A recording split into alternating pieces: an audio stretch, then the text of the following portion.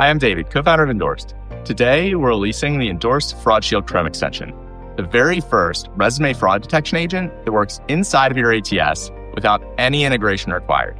And it has a free starter plan. Let's say I'm a recruiter reviewing resumes inside Greenhouse. I've been spending half my time just being a detective, seeing if candidates are real. I want my time back, so I'll go to the Chrome store and install FraudShield. Just 2 clicks, and it's installed. Back in Greenhouse, I'll click to open the extension. Now, FraudShield is the detective, automatically researching my candidate Louisa across billions of identity signals. FraudShield says Louisa is high risk. She has a recently created LinkedIn and email, a VoIP phone number, and she was found in a fraud database.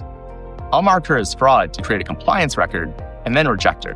My applicant Jordan also has some questionable signals. LinkedIn profile, pretty bare. FraudShield says that Jordan is real though because she has a verifiable internet identity across 15 different services that we can find. I like Jordan's background, so I'll advance her. It's a good thing that FraudShield caught me. I would have thought she was fake. Now I'm running short on time today. I need to clear out these high-risk applicants so I can focus on the legitimate ones. I'll scroll down and click the bulk reject fraud button, then isolate high risk over 400 candidates. Then I'll select my rejection email template and click reject. That triggers rejections and emails all in Greenhouse.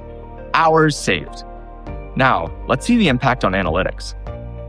On average, 39% of our applicants across all of our jobs are fake. On just the job that I reviewed, 41%. Wow.